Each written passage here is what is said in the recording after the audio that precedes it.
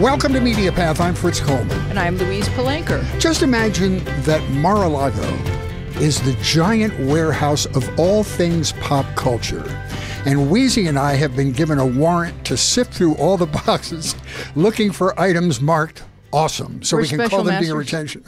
We're the special masters. Awesome. Items for your viewing, listening, and reading pleasure. And occasionally we get a really lucky, like we are today, that have guests that are a major part of the American cultural landscape, like Felix Cavaliere, the founder of one of the greatest rock and roll bands of all time, certainly the greatest blue-eyed soul band of all time, the Rascals, my favorite. I'm so stoked and honored to talk to Felix about his life's journey, about his musical journey, and the place the Rascals have carved out for themselves in music history. Felix will be with us in a few minutes. Weezy, what do you have? Oh, well, last week, Fritz, Joe Biden gave a speech designed to recalibrate our alignment with our common purpose and our underlying principles as Americans, living together free and proud in a constitutional democratic republic. Some folks found that message disturbing. Did you notice? I do understand the basic differences between conservative and liberal ideologies. I struggle to grasp how the far right, often evangelical Christians, find leadership, wisdom, service, or anything remotely Christ-like in Donald Trump. So Felix is laughing. Okay, because Felix is like, what do you mean?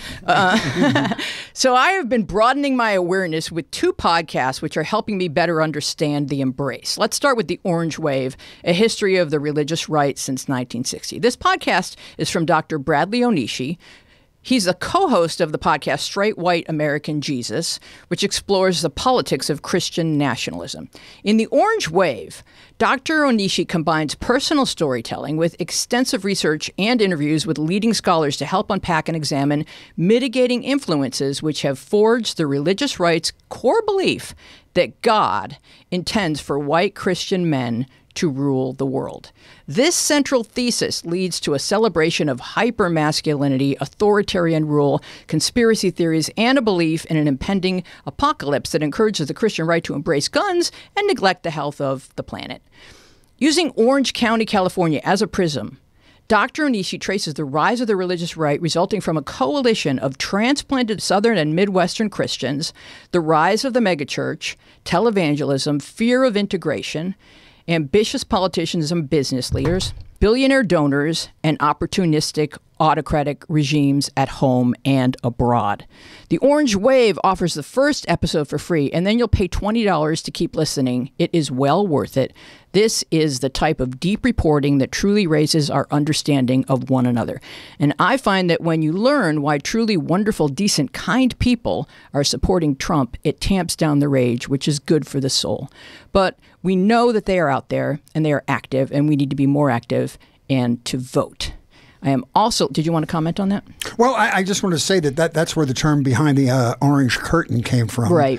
And that reached its peak during the Ronald Reagan as governor scenario. Right. But it has softened up a little bit. As a matter of fact, 52% of Orange County voted for Joe Biden as president of the United States this year for the first time in many, many years. So there is hope on the horizon. Well, that's why they are now resorting to authoritarianism, because if you can't win through they're losing their democratic elections, you just have to strong arm it. So another one that I'm reading is called, it's a podcast that I'm listening to, It's called Fever Dreams. Fever Dreams is a weekly podcast from the Daily Beast that takes you behind the QAnon crazy curtain, laying out the cast of conspiracy-slinging characters that concoct the disinformation talking points currently fueling the Republican Party. Hosted by Kelly Weil and Will Sommer, Fever Dreams is an ongoing series with new episodes dropping every Wednesday. Check out The Orange Wave, Straight White American Jesus, and Fever Dreams to deepen your understanding of what Democrats are facing as we struggle to save, restore, and balance our fragile and precious democracy. Two good suggestions. Yes. This week I'm going to do Mike. Mike is a biographical miniseries about heavyweight champion Mike Tyson. It's streaming on Hulu. New episodes drop on Wednesdays. This is a violent, dark, yet very poignant story of one of sport's most controversial figures. It starts with a nothing short of miserable childhood in the Brownsville section of Brooklyn, where he was bullied badly as a child. He was abandoned by his father at the time he was born. He was severely emotionally abused by his mother. And when you see this backstory, You understand the animalistic violence he was able to show in the ring, and that was almost inevitable. He was always looking for a father figure, which he first found in his first trainer, Cus D'Amato, who also officially adopted him later on. Later, he tried to find a daddy in Don King, the notorious fight promoter, and that set up a completely dysfunctional relationship as well. The subtext of the entire series is that Mike is on a quest for love, but often going about it in the wrong way, including his tumultuous marriage to Robin Givens. There's some heartbreaking surprises, though. And what you learn is under this killer exterior lurks a very vulnerable man and surprisingly smart. They intercut the story with clips from his one-man Broadway show, which shows his ability for deep thought and honest introspection. He'll occasionally surprise you with brilliant observations about himself. Now, Trevante Rhodes really paints a great portrait of Mike in the lead character. Laura Harrier is Robin Givens. Harvey Keitel plays Cus D'Amato, a great role. He's not only Mike's trainer, but again, the only man, honestly, that Mike ever completely trusted. A very interesting look at how incredible damage can lead to incredible greatness. It's Mike. New episode drops tomorrow night. All right. I think I'm ready to... Let's do it. I can't wait to introduce Felix. My pleasure now to introduce the great Felix Cavaliere, co-founder of the Rascals. They had 3 #1 hits, 7 songs in the top 10, 13 gold records, 2 platinum-selling records, sold a total of 30 million records. He tells his story in a great memoir called Felix Cavaliere, Memoirs of a Rascal. And I have to do a little backstory here. I grew up in Philadelphia, and part of the DNA of every Philly kid is a predisposition for rhythm and blues. I always loved the funkiness and the harmonies. You know, this is the territory of the Philly sound with Gamble and Huff. The truth is, though, that music didn't always come from black artists.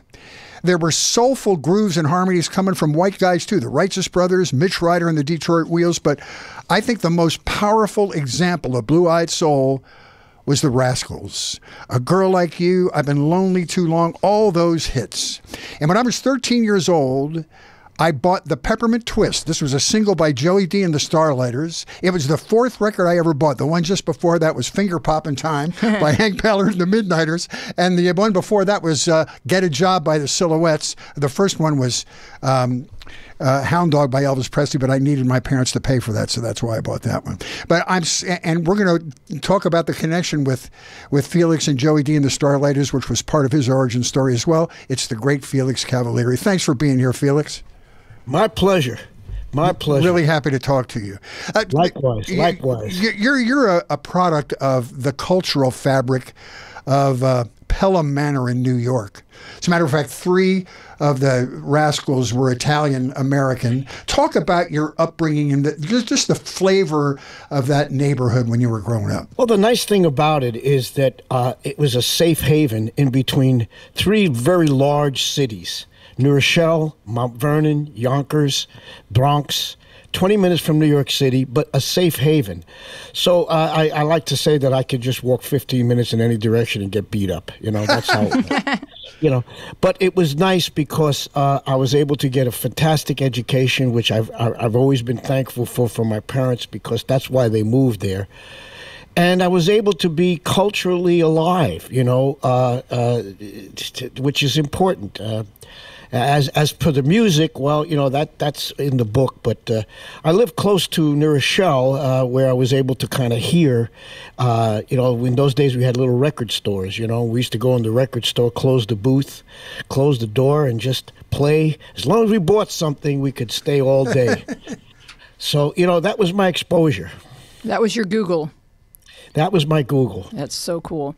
Now, when you were musically gifted, you're classically trained, and when you kind of got your first earful of rock and roll, I think you were pretty much sold, right? Well, yeah, you know, I don't know if you have seen the Elvis film, but if you haven't, you should.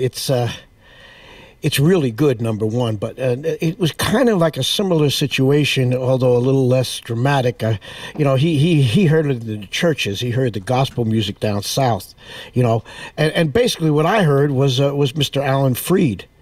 You know, Alan Freed brought his Moondog from Cleveland to call rock and roll in New York City, WINS.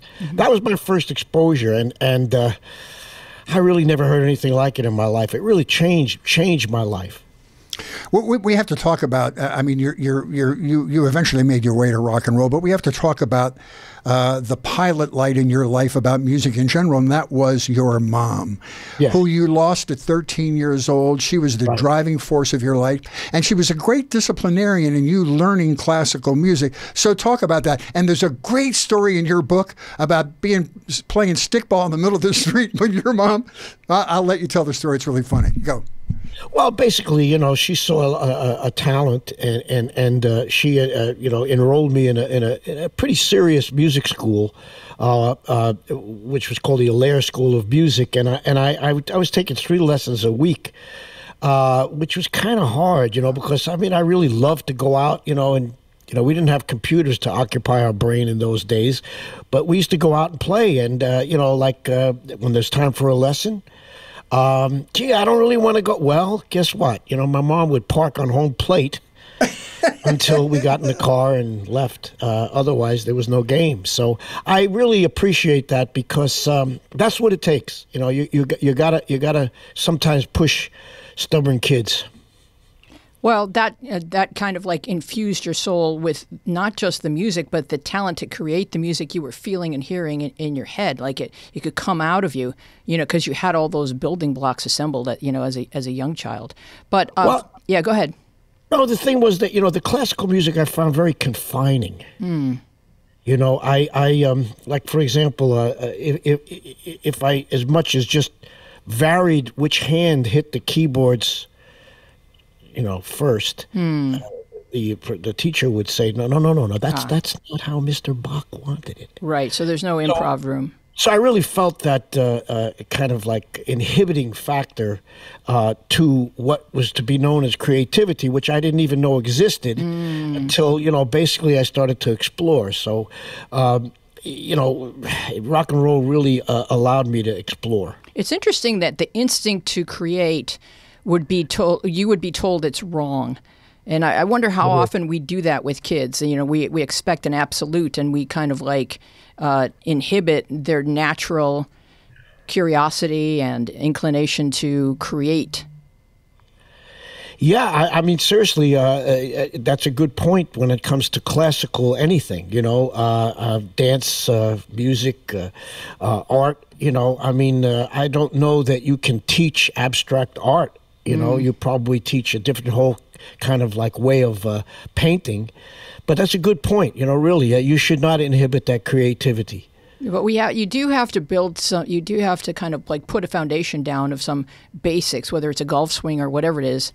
That's what they said about Picasso. He was a great representational artist. He had to learn to draw figures perfectly to eventually wander outside those lines to do his own kind of art. Yeah, like you have to imitate before you can innovate. There you go. Perfect. Well, I think that way. However, today, I don't know how involved, you know, you are with the new computer programs for music, but it's a whole different thing now.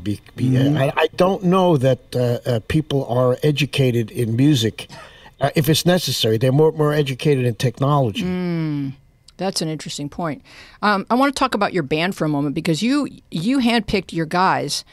They were for being great players, and you really became very well known for your incredible musicianship. But when 4 young guys have a hit and are shot out of that cannon, not everyone has the personality fortitude to handle that type of experience. Well, I'm not sure we handled it.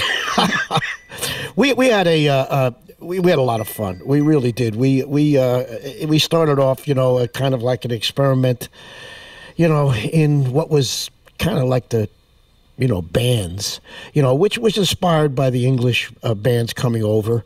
But, you know, you're right. You have to deal with it. Yeah. And it's not easy to deal with if you're not all on the same page. Yeah, Eddie Brigatti was your lead singer, and he was this vibrant, great, charismatic performer as a front man should be, although you shared co-lead singing duties with him. But that made him a three-dimensional character. He was also troubled in that way, too, and it made it difficult, particularly as the band progressed a little while. Well, there's a lot of psychological stories. Not only Mike Tyson, but we had our own. You know, it's very interesting. You know, to some people, what caused him Eddie to be Eddie. You know, a lot of it had to do with his family and his brother. For example, his brother had a situation with a group called Joey D and the Starlighters, which you mentioned earlier, in which he was the lead singer and did not sing the hits. Oh. So I think when he came into the world of music, he already had his guns drawn. You know what I'm saying? They were out. They were ready to go. You know, and I'm not sure that our organization warranted warranted that type of behavior. But however, he was ready for anything. I mean, Joey was on Roulette Records, which is historic. If you read, read about Morris Levy, you'll know exactly what that's all about. But yeah, Tommy James's book has a lot about that. Tommy James' book is really the Bible of that story. But but to his credit, you see, Tommy he's not a bitter man because of that. Because what he says is, and I respect him for this, is, look, I'm still famous, I'm still known, I can still work. So it wasn't all bad. It just, that's what my story was, Now, let's talk about Joey D, because that's, there was, even before you joined the band, they sort of represented what the Rascals represented. They were a multicultural band, right? They had black and white guys in there. Absolutely. At a time when that wasn't very well received by the public and by the business. But you always, from the time you were in bands in the Pelham Manor area, you were always in mixed race bands, which shows up in your Blue-Eyed Soul later. Was that just because it was natural to you, or you saw the value in that? What? It was natural to me. I mean, I think a lot of the young people that I come across, they don't really see color. They see, man, this guy can sing. Well, if you can sing, I want to hook up with you. You know what I'm saying? Oh, I see. I can't do that because why? Because you're black? I don't get that. Yeah. Well, Stephen Van Zandt said a great thing in your Rock and Roll Hall of Fame induction. He said, to be that black, to sound that black, you have to be Italian, which I thought was a great line. Yeah, that was an interesting situation. That's how he got the part, in The Sopranos. Yeah, that was a really interesting story. It was like, that guy could put together some words and resonate, and and he deserved all that attention. But you had another interesting experience that night that kind of blew me away, where Hal David pulled you aside and said something to you. You want to tell that story? Well, that was a different night, but yes, the story is true. Yeah, that was the Songwriters Hall of Fame, and oh boy, that was an interesting night. Yeah, yeah. Well, Hal, Mr. David, I'll tell you, he was a fine man. I mean, not only one of the greatest talents, with him, and he and Burt Bacharach created some of the finest music that America has had. He was just a real mensch, great guy, I mean, so when he spoke, we listened, and he said, man, I thought my partner was difficult until I met you. Yeah, and if you want to have two interesting reads back to back, read Burt Bacharach's biography and then read Carol Bayer Sager's. Oh, that's funny. Yeah, that's really funny. Yeah, that's probably true. Wow. So let's talk about the writing process. You and Eddie wrote most of the songs? Yeah, well, again, the Beatles kind of paved the way for that. They had this wonderful team, and, I think that if you look at the current, revelations as to that team, you get a good picture of who did what. Paul certainly was the impetus behind, those songs. And, it shows, because look at the longevity this man has had. Well, we had a similar situation. I just felt that Eddie had a gift for writing lyrics. And, I tried to nurture that and tried to help him along. And, it's just an interesting story, because he did well and then he didn't do well, and so I had to pick up the slack. And it's a shame that we stopped, because I always felt that, you got a winning combination, keep it going, but he stopped. No, and I mean, that was definitely your intention, and you were willing that to be so, but it just felt like there was a wheel coming off the cart, and there was no way to get around that. You know, you learn so much in life, you know, I mean, if you pay attention, you know, and especially with a situation where you have, like I say, a winning combination. I mean, actually, the four of us were a winning combination.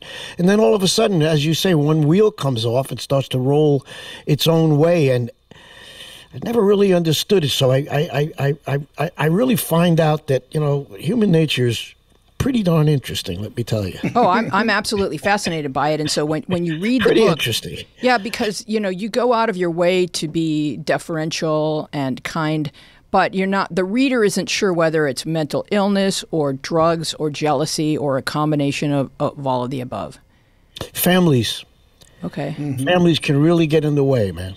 Mm-hmm. You know, I find it interesting. Listen, how come he's on the camera the whole time? Right. How come they didn't take a shot of you, you know?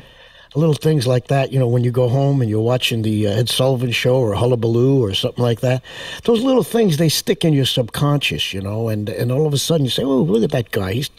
I don't run the cameras, you know, but it's an interesting life we have. But, you know, I really have no complaints except for, you know, I'm really sorry that the group decided to break up, that Eddie decided to leave, because we had a good thing going and we had a lot of fun.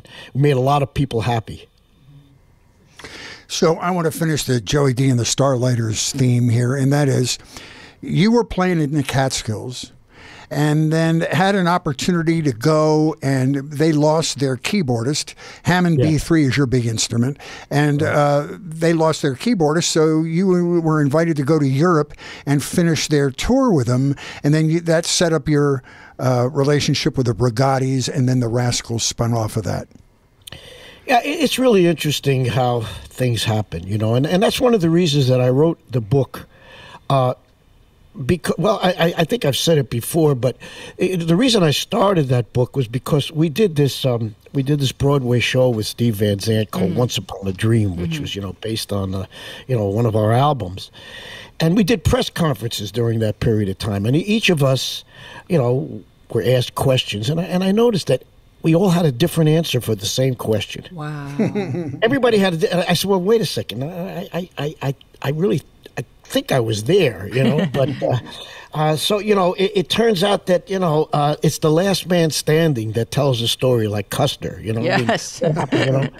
Winners write the history. As I was writing that, as I was doing that, you know, I said, well, wait a second. You know, like that, with all due respect, the Rascals seriously were only, I would say, 5 years, you know, together, maybe 6 of my life, which has had a few decades, you know, got a lot of decades behind me now.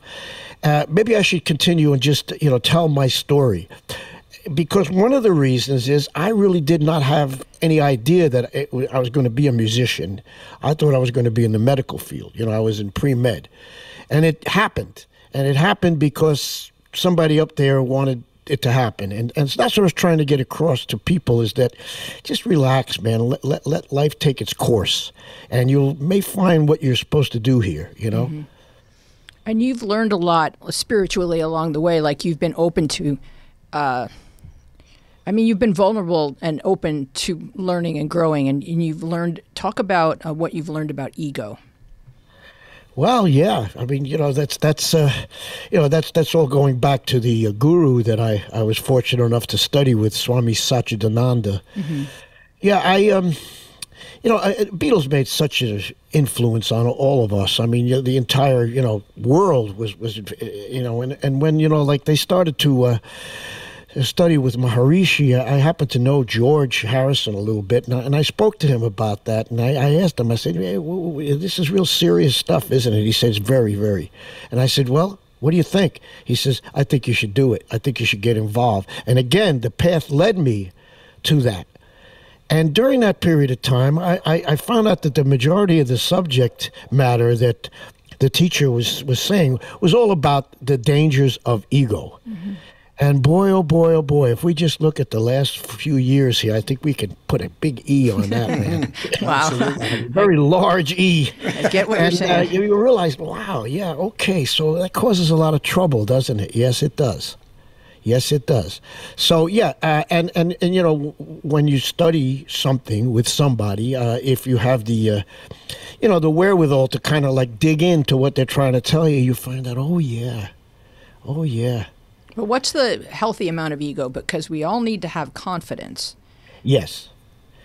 Well, that's a difficult question, because, like, as I say, without ego, you're just drifting along. But, sometimes it might be better to drift along than cause all the trouble that we've had in the last few years.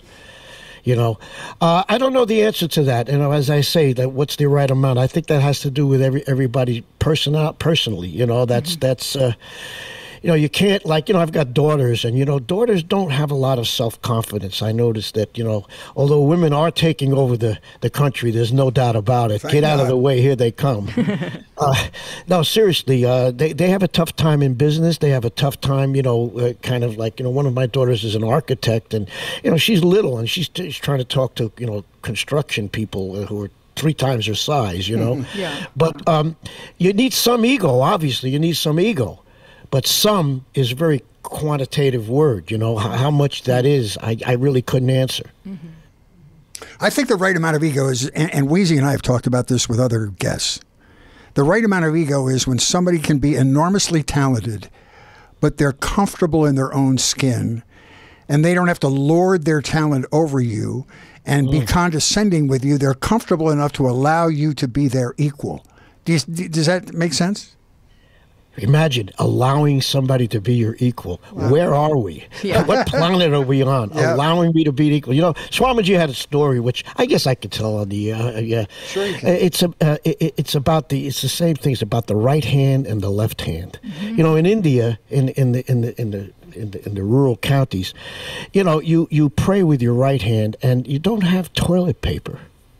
You have a little valve over there with, you're kind of like in an outhouse. So your left hand does the work, and your right hand prays. So one day the right hand says to the left hand, "Look at you, we're dirty, look filthy. Man, I'm over here. I get all the finest, treatment. I go to the churches, I go to the temples, and look at you, you're in the outhouse." So the left hand says, "Yeah, that's right, I quit." And that says it all. That's how he instructed us about ego. Yeah. You're not better than anybody. We're all here for a reason. You do your thing, I do my thing. My thing may not really be better than your thing. It's just you're important, but so am I. But I don't know where we've kind of drifted away. We've certainly drifted away in the last few years, haven't we? Well, I think we have to all understand that there's constantly something to learn, something to be learned. To ever believe that you know everything and that all you need to do is talk because other people want to know what you have to say, that is not how we grow. We grow by listening. So, always be open to listening, and I think that's healthier. Well, I've seen all of this over my years, as I say. I just drift through all of this stuff, and I see a lot of people who should remain nameless. They don't listen to anyone. They just, continue on their path because they know everything. Well, your spiritual investigation was unlike the rest of the guys in the band, and that probably saved you from what can be the drug-addled, alcohol-addled touring years of a band. It probably kept you pretty well centered. Yeah, I'm very lucky. I've had a lot of influence like that. My mom, I think I say it, if there was 8 days in the week, she would have gone to church 8, but there was only 7. So, I'm fortunate, if you have a path, and that's the interesting thing about today. The path is nice, except for I don't think I should bestow my path on you. Mm-hmm. And that's what we have going on in this country about your introduction. It's okay. You can believe that, but leave me alone. I'm fine. I'm very happy in what I have. Yeah, but I do think there's a lot of people who are terrified of not being right, and they don't understand that the truth is multitudinous. It's not one thing, and we each have our own approach to being alive. So when you tell people who want to believe that it's either black or white or everything's binary, they get really scared when it's brought to their attention that there may be alternative viewpoints. Mm-hmm. Oh, could you imagine if all the flowers were the same color? All the trees had the same flora and fauna. I don't really think that's what God had in mind. I don't think that's what America had in mind when I was reading that thing way back when in school. I thought we were supposed to have, choices in this country. I didn't think we were all supposed to be like you or him or her. That's really what I find interesting is the takeover or supposed takeover. I want to talk about some of the areas that the Rascals were so groundbreaking. Atlantic Records is historically, the great R&B label started by Ahmet Ertegun, Wilson Pickett, Aretha Franklin, and the Rascals were the first white band ever signed by Atlantic Records. And you talk about what an amazing experience that was. You talk about the genius of producer Tom Dowd. Talk about the Atlantic years and what that did for your career. Well, Atlantic was the only label that would allow us, and I say us because I don't like to use the word me, to produce ourselves. I wanted to produce the band individually. I did not want us to, Phil Spector, who I idolized in terms of his talent and production. I didn't want to be with Phil because I knew we would be the Phil band rather than the Felix band or the Rascal band. Atlantic was the only label that allowed us to do that. They allowed us to have complete freedom of movement. But they also had some phenomenal talent on board. I don't know if any of you have read the Atlantic story. There's a big, coffee table book that's out. Atlantic is an amazing story, amazing story. And the how much they contributed to American music is unbelievable. So while working there, I was exposed to this in a very, very interesting way because in those days it was a very small place. It wasn't Warner Brothers yet. The talent that was around that little label was just phenomenal. I mean, the inventive people like Tom Dowd and Arif Mardin and Amit and his brother Neshui and of course Jerry Wexler. It was a phenomenal experience for a young guy, and I've always been very grateful for them because they really, really wanted to make good music. I know they wanted to make money. That of course is a given, but they really specialized in good music. And they understood that the best way to make money was to allow artists to be their bests rather than trying to control people. And that's from the jazz idiom that they brought with Neshui especially, because that's what you do with jazz. You just turn the mic on and everybody plays and you capture the moment. So that's what you wanted to do. You wanted to emulate the sound that you had live when you were playing. Exactly. Yeah, and there's a technique that you have to learn when you go to a recording studio. It's all different, because you don't have the visual to overtake, like the mistakes, so to speak. So you've got to be pretty precise. But the event happening, and recording that's really how music used to be made prior to computer technology. Yeah, right. But it gave you that experience of it just being all those ideal factors in place. That experience has given you a signpost so that you can, now that you have more control, I have to use the word control since we're kind of steer away from it, but like now that you can be the architect of like the sound and the people that you want to surround yourself, what's possible because you had, in your formative years, you had those experiences. Yeah, and I think I learned that, that's how producers work. I mean, good producers, well, I shouldn't say that because some producers are so powerful that they overpower the event. You mentioned Gamble Huff and, of course, Phil. But, the way Arif, kind of taught me, is that basically if someone comes in the room, that's talented, let me bring the talent out in that person and put it to tape in those days. And that's what they did, that's what he did. That's what he showed me. Oh, I see. So you just let it happen the way the artist sees it. Not necessarily the way you see it, see? Mm-hmm. And that was the joy of working with him. When you listen to one of those recordings, do you sort of pick out a part and like remember how that was recorded and who inspired that particular element? Yeah, you remember everything, and most of all, you remember seriously, there's a joy in this, I mean, if you have a creation, you know, and all of a sudden that creation becomes manifest through these big speakers, you know, and then those big speakers get put to a disc, and then it goes out to the public, and they like it.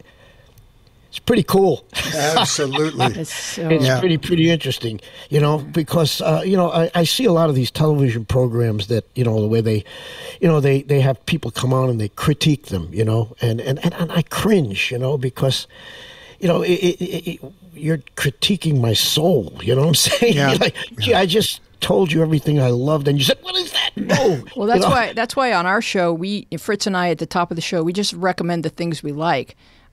There's so many different people that work on a thing that I just think to pick it apart is not right. It's not me. It's not me. Right. Yeah. I remember when that all started. I remember there was I think his name was Richard Goldberg or something like that. He actually, in those days, you know, the magazines, this was pre-Rolling Stone magazine, you know, when they had this, and he actually knocked the Beatles in print. You remember that? Yeah, that's Eric. He knocked a Beatle album. Oh my God, you know, like, and that, boy, wow, now we got a whole career knocking people. But that's arrogance, isn't it? Yeah, it really is. I don't know. I mean, I thought it was really interesting. Okay. Everybody loved them except for this one guy. One guy. Yeah. So you had a couple of interesting incidents at Atlantic. One was that you met Otis Redding, and he couldn't believe you guys were white. Yeah. Which is the greatest compliment Otis Redding could ever pay you, I'm guessing. Oh, but he was so funny, man. I mean, oh my God. See, Atlantic was not like, it was like a family, you know, and basically there was no signs there, you know, that said like recording, do not enter. You know, it was like, hey, come in, man. You know, like, hey, you know, gee, I'd like to say hello to you. You know what I'm saying? And you know, it was just very open, you know. And so he came in that one day, you know, and. You know, because he used to call omelet. You know, he was really a very, very cool guy. That's so funny. Yeah, so he came to the door and knocked on, and he looked in. He says, "My God, they are white." Oh, that's so cool. Wow. Pretty nice compliment coming from him. And talk about the eye-opening experience, the learning experience you had in a conversation with Sam Moore. Oh wow, yeah. Well, that particular one you're talking about was kind of like grow up, kid. Yeah, that was around the time when the Blues Brothers came out with you know, they copped everything that Sam and Dave did, you know, and you know, and I just very naively, hey, because I had every record these guys made. I mean, you know, there's not too many better singers than Sam Moore on the planet Earth. Yeah. I mean, that's for sure. And he's one bad dude, man. Let me tell you, that guy. And I said, hey guys, I mean, how cool is that? And they say, hey, little brother, man, look, man, you know, like, chill, calm down a little bit, man. We're not making any money off this. I said, what? He was talking about Soul Man, right? This is Sam and Dave. He was talking about the single the whole Blues Brothers idiot. Oh, okay. You know, they came out and copped everything, man. Wow. Chopsticks, and you know, you don't get paid for that, do you? No, unless you wrote the songs. In which case, you know, in those days, if you wrote the songs, you're lucky if you had your name on it. Now, when you talked about, you know, your publishing was sold, you still have your songwriting? Yeah, but you know, that was then. You know, we. See, when the group broke up is when we kind of lost, you know, touch, because we were told in the beginning the publishing is valuable. Do not get rid of it, you know. But when Eddie left, that's when the wolves come in. You know, that's when we lost the strength of fiber of four people, you know, and it dissipated at that point. And it's a shame because, you know, it was a mistake, you know. And you know, the other subject that I've really tried to avoid in the book is the kind of like, you know, the advice you get from legal people and from managerial people.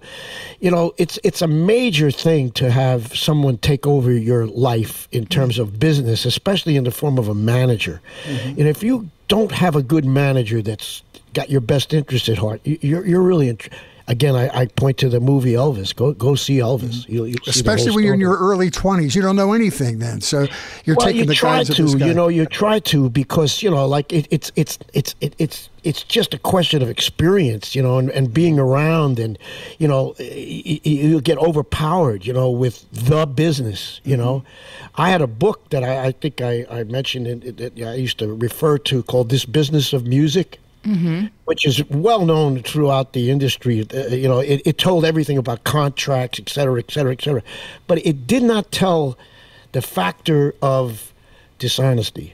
And that's all over our business. I mean, my God, if these people ever wrote books about, what happened to them, it would kind of be very sad, And someone's pulling you aside and filling your head with compliments and then laying out, their plan for you. And it sounds pretty good, because this is sort of like if a busboy suddenly became the CEO of a restaurant chain. Yes. Because you get... you mean the guy behind the bar was taking all that money? Oh, wow. Yeah, like you're 24, how... What did any of us know at 24? And suddenly you've been like skyrocketed to not only just all of this, these accolades and this position where the rest of the family's watching who gets the most close-ups on Ed Sullivan. You're the focus of everyone's attention, not just your fans, but your family. And, the radio is playing your songs. There's girls coming out of everywhere. You may start taking some drugs that kind of like also impact your clarity. So there's just a lot coming at a kid who, most people spend 20 years getting to that level of prominence. Absolutely. Well, interesting enough, Paul McCartney told me one time, I went to see him in Memphis, and we're all dads and granddads, and he said, "Man, do you realize we were in our 20s when all that was going on?" Mm-hmm.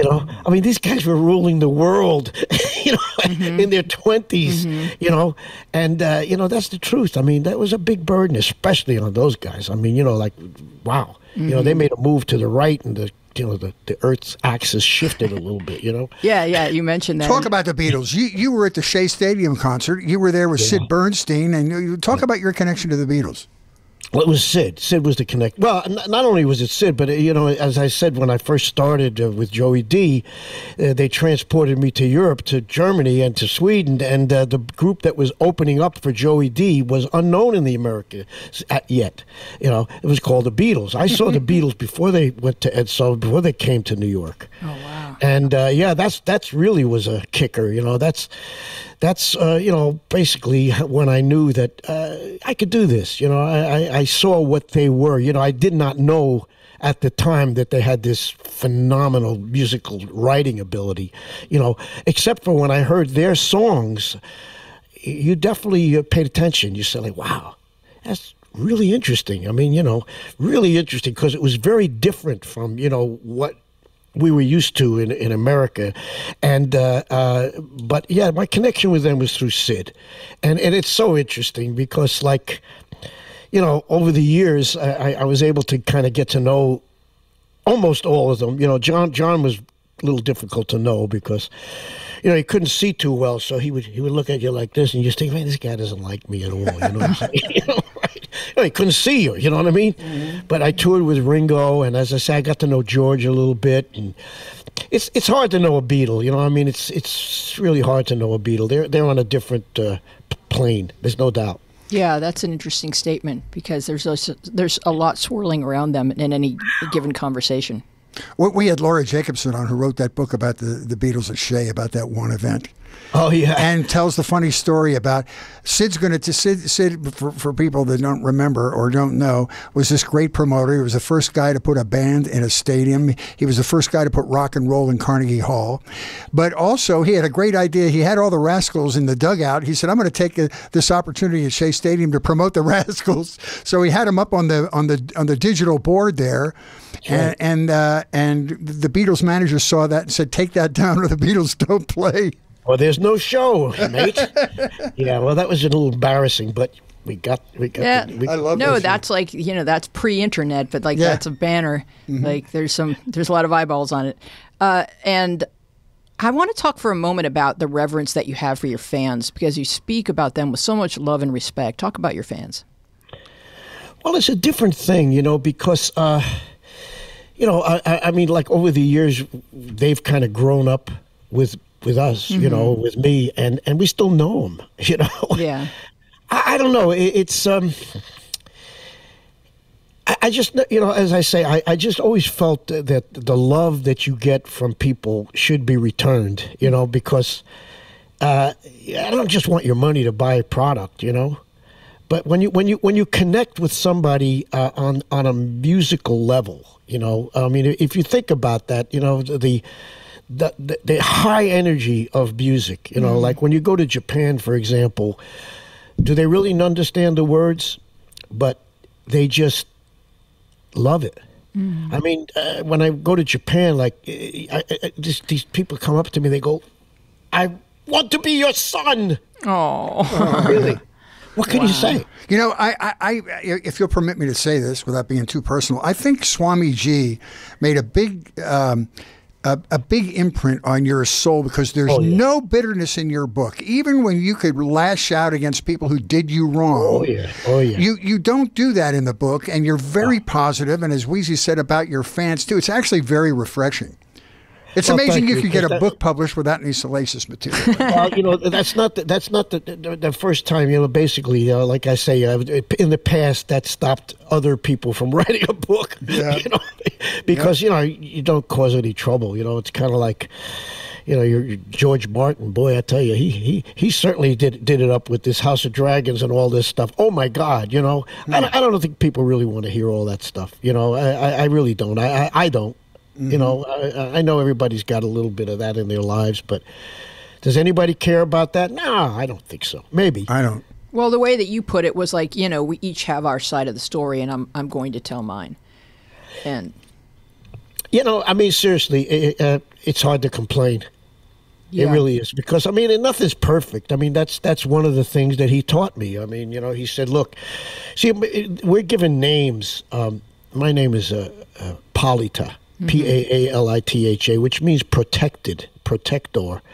And I used to go to the guru all the time and complain, these people are the business, they're blah, blah, blah. And so one day he said, look, let me explain to you. Now I'm going to translate this into American terms. He says, that Madonna song, The Material World? I said, yeah, kind of, yeah. He says, well, that's the world you're in. You understand? Mm-hmm. If you don't want to put up with those changes and that nonsense and that stuff, they don't care about you, man. Come over here with me, put on the robe, no problems. And I got the message. I finally understood. Okay, this is the world. This is it. Yeah. And you got to grow up and just realize that's the world. And it's something I kind of call the cost of being alive. You're gonna miss a deal. You're gonna turn left when you should have turned right. You're gonna park your car and get a ticket. It's just the cost of being alive. And, a lot of times when we're angry at people, we're angry at ourselves for trusting that person or for parking our car there. We're angry at ourselves. And if you just give yourself that grace to say, I'm going to make mistakes, I'm going to lose money, stuff's going to go wrong, and then I'm going to pick up and learn from it and move on. Exactly. Mm-hmm. Yeah. Well, again, you go into philosophy here, basically, it's kind of like, and you got to be careful how you say things because people misinterpret, but it's kind of like a surrender. Okay. Mm-hmm. And like you say, when you learn to surrender and you trust, you better trust something pretty high. Mm. Because when you start talking about people, that's pretty interesting. So we're talking about the Beatles, and the Beatles came up with the first concept album, Sgt. Pepper, and that led you guys to experiment with Freedom Suite and Once Upon a Dream. Talk about that process. Well, I really thought, that the industry, really passed up on some really phenomenal music. They discouraged, meaning the record companies, they didn't like the concept of those concept albums such as Tommy and Sgt. Pepper and Pet Sounds and all that. I thought that was the American opera. Mm-hmm. Was going to take over. I really thought that was going to be, the record companies wanted you to make hit singles. You know, and when you put a concept like album like that together, unless, you know, like you're the Beatles and every song is just phenomenal, it doesn't happen. So they discourage that. And I think they really made a mistake with that. If they were looking for aesthetic, you know, rather than in financial, you know, rewards, we lost a lot of great, I like, for example, I wanted to do a musical Dune, you know, Dune, the Frank Herbert book. Yeah. I just thought that was a great idea. But yeah, they inspired that. I thought it was a wonderful idea to put a conceptual album like that together. Mm-hmm. Well, there's a lot of really cool clips on YouTube. If someone goes in there and types your name or the name of the Rascals, there's a clip on YouTube of you doing In the Midnight Hour with Tom Jones. Oh, and yeah. You write about it in your book. Tell us about that experience. Oh, man, that was... See, Tom's a really good guy, man. Tom is he's a bro and a half, man, and he sings his tail off. And we went and did a show with him in England, where I guess he had his show over there. And it was early, I never forget, because it was early in the morning, and he was quite high. He was really high.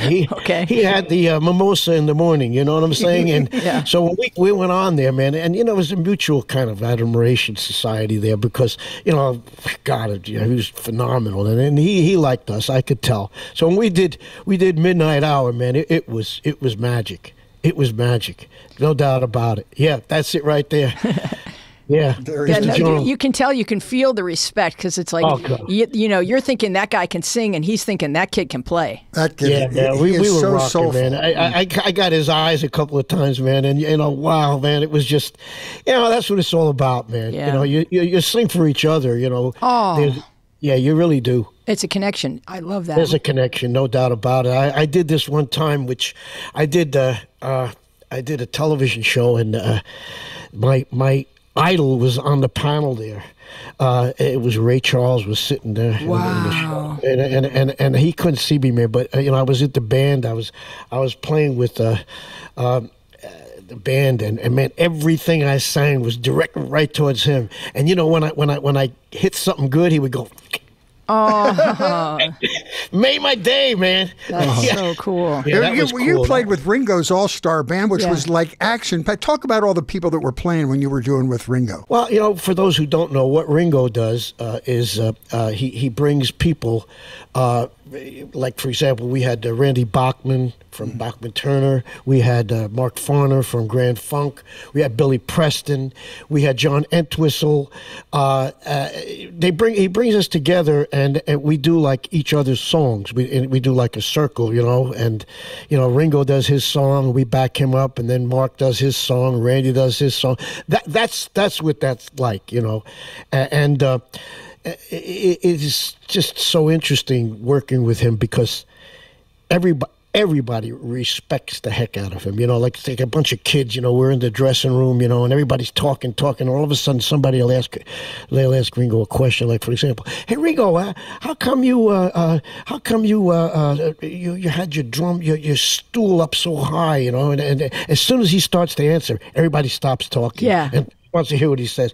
He says, well, I got to be seen, don't I? It's as simple as that. Simple as that. So talk about what we should know if Smokey Robinson should ask us if we play cards. Yeah, well, don't do it. Yeah, see, the old timers, man, you know, they had an interesting life, you know. Before they became extremely wealthy, they used to, you know, like they used to gamble. They used to, you know, gamble in the buses and stuff like that, you know.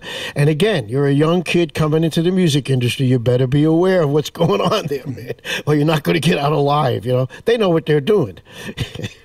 Yes. I was always interested in the disagreements between a band and the record company and who wins those disagreements. You talked about the record companies not wanting to do concept albums because they didn't think it was going to be financially successful. But also there were individual arguments, like talk about them not wanting to release Groovin as a single because it had bongos on it. For some reason that turned everybody out. And also they didn't want you to release People Got to Be Free, which went on to become this great anthem for the civil rights movement, and they didn't like it because it was too political. Talk about that. Those disagreements and who wins in those in the long run.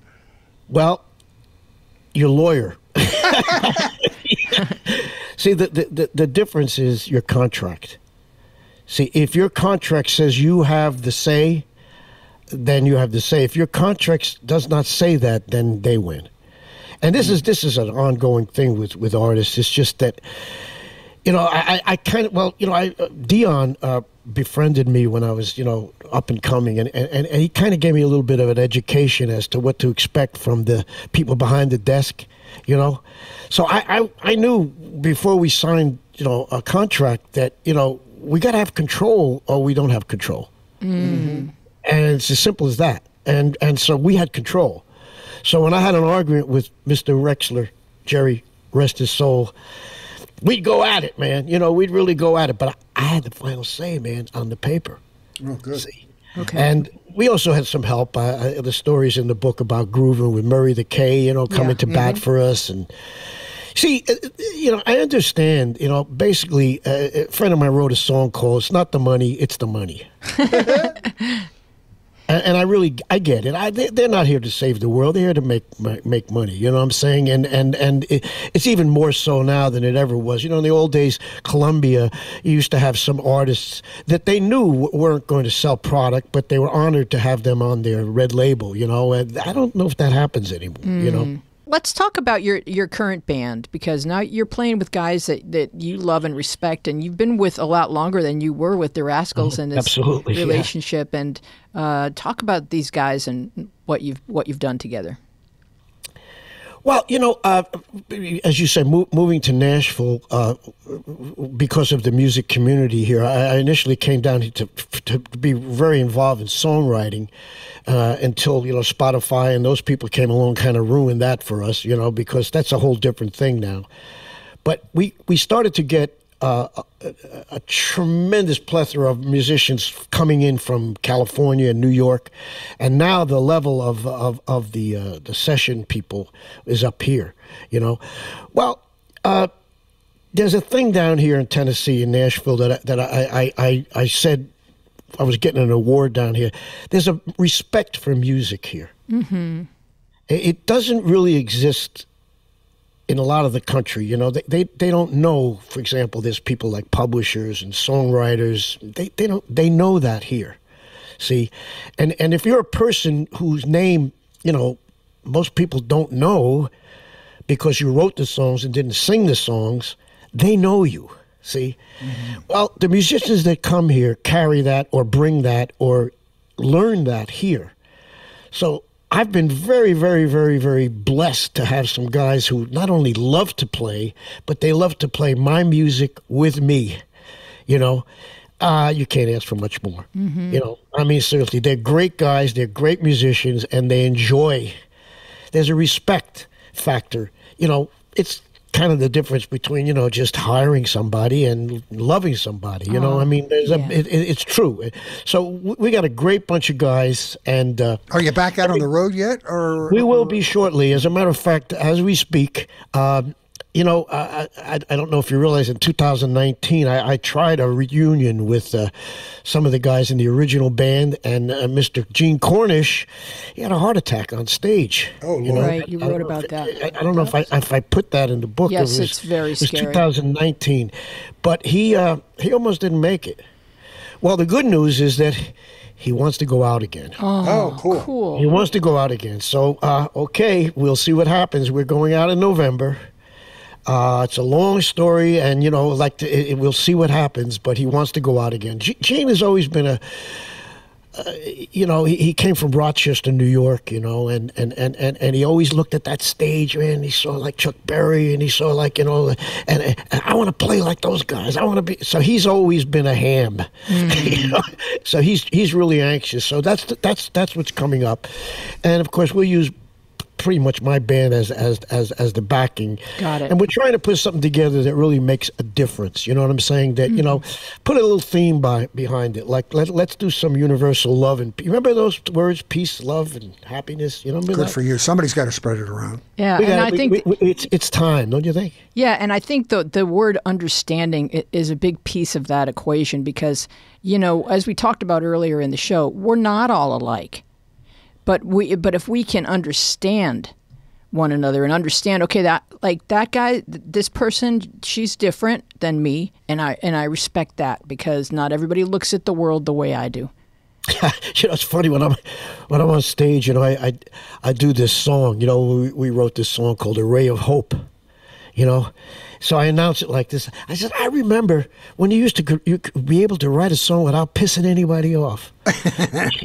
That's adorable. Yeah. And I say, you put out a song and they hate you. No, that's it. I don't want to talk to this guy anymore. Absolutely. He's one of those.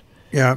Yeah. What does that mean? It's really strange out there, man. I'll tell you something. This is pretty interesting world we're jumping into. Well, you're here. very positive just in your interaction with us and in your book, and I think that's refreshing. But I don't know. I think humans we're evolving, but we're kind of eternally the same in terms of the way we're wired. I was watching a documentary last night on PBS, and it's just footage that we've seen often of the Edmund Pettus Bridge and John Lewis, and someone was holding a sign that said, "Integration is socialism," and it just pretty much mirrors what people are calling anything that is inclusive socialism, and it isn't necessarily socialism. It's just an open mind. But don't take my Medicare. Yeah, or Social Security, exactly. Don't take my Social. Oh, is that? Yes, it is, darling. Yeah. What happened to security being half of that phrase? Like, you can't just threaten to take it away every 5 years, or there's no security. I like the commercial, and I really not a big fan of commercial, but when Etta James sings security on that. Oh, that's fantastic. Come on. Yeah. Wow. Wow is right. Felix, you're also a producer. I don't want to wrap this up before I mention that you produced, for my money, one of the greatest songwriters in the American canon, Laura Nyro, who wrote Wedding Bell Blues and When I Die by Blood, Sweat, and Tears, which is like the quintessential song for anybody over 60. It's fantastic. And Stonian, talk about your relationship with her and how it was to produce her. Well, I was introduced to her by David Geffen. David was her manager. Mm-hmm. And he said, "How would you like to meet the most impossible person?" Why not? And, because she was tough. And the reason that she was tough is because she had, what we were talking about earlier, she had the vision of what she wanted in her song. Mm. Whatever that was, to be translated in her language, which was a very different language from, the ones that you learn in classical music. It had colors in it. Mm. She spoke in colors. Wow. Yeah, when you're in front of the musicians out there, she would say to the horn section, "You got to make it more red." Really? That's interesting. Oh, I love that. Believe me. And so we had to kind of interpret, okay, red. Let me see. Let me look. No, red is not in the Italian dictionary there. No. But that was her. She was so different from, I could go on, but, I introduced her to my teacher, my guru, Mm-hmm. She ended up, buying his home actually and staying there and living there. But when I first brought her into the room, he wasn't there yet. And when he came in the room, she burst into tears. Wow. Just burst into tears like, and I left because I realized it was kind of like a real intimate moment that was taking place. Mm-hmm. And I asked her, she said, "I never saw anything like that." Oh my goodness. Yeah. She was so sensual. Right.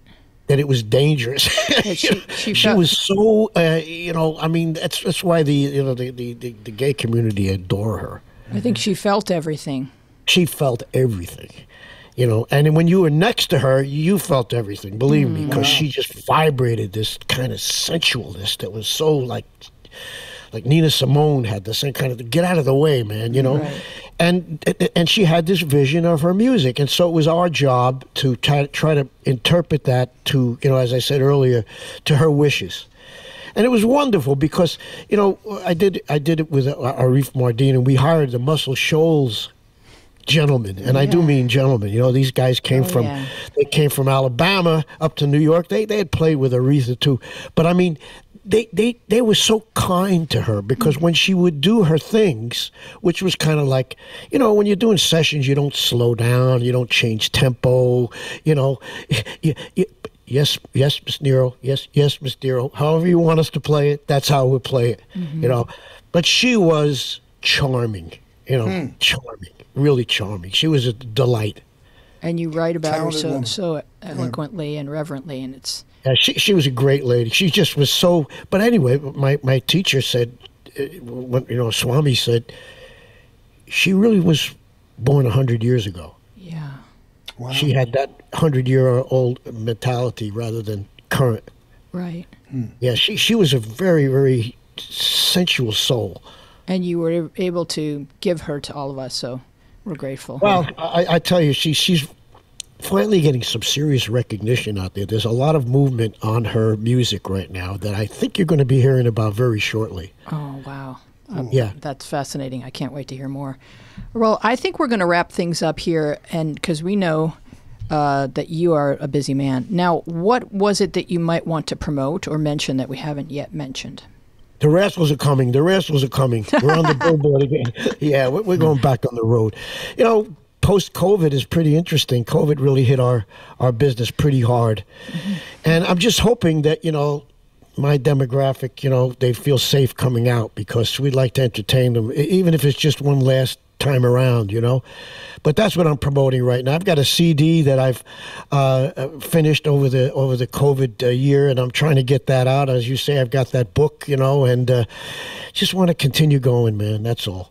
Well, it's just definitely a beautiful enthusiasm and joy for life that you have that is inspirational for all of us, and we're grateful for that. Thank you for all the beautiful sounds you put into the universe, and you are a huge part of my youth, my friend. It's an honor you guys to talk are great. to you. Thank you so much for having me, because, you know, I feel it coming over the airwaves. God bless you. Well, we can't Thank wait you. to meet you Right back at you. in person. Let's do it. Let's do it. Here come our closing credits. Fritz and I have created a web hub to help you shop for gifts and save democracy in one fun move. Giftofdemocracy.com curates great swaggy merch from candidates and causes committed to protecting and defending our democracy. Fritz and I make no money here. We don't need it. We are not running for office this year. Our site is like a mall directory sign that points you towards the merchandise pages of candidates and causes that are working to save our democracy. It's the donation that counts.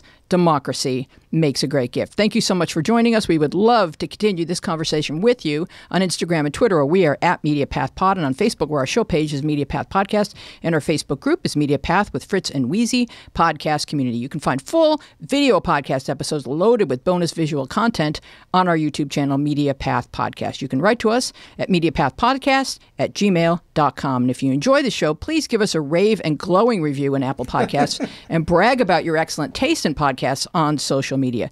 You can sign up for our fun and dishy newsletter at MediaPathPodcast.com. We want to thank our wonderful guest, Felix Cavaliere. Our team includes Dina Friedman, John Maddox, Sharon Bellio, Bill Filipiak, Thomas Hubble, Mason Brown, and you. Our theme music is by me and John Maddox. I am Louise Palank. You're here with Fritz Coleman, and we will see you along the media path. You guys are great. I'm going to tune in, man. You have shows like this all the time? Well, we've done people that you probably worked with.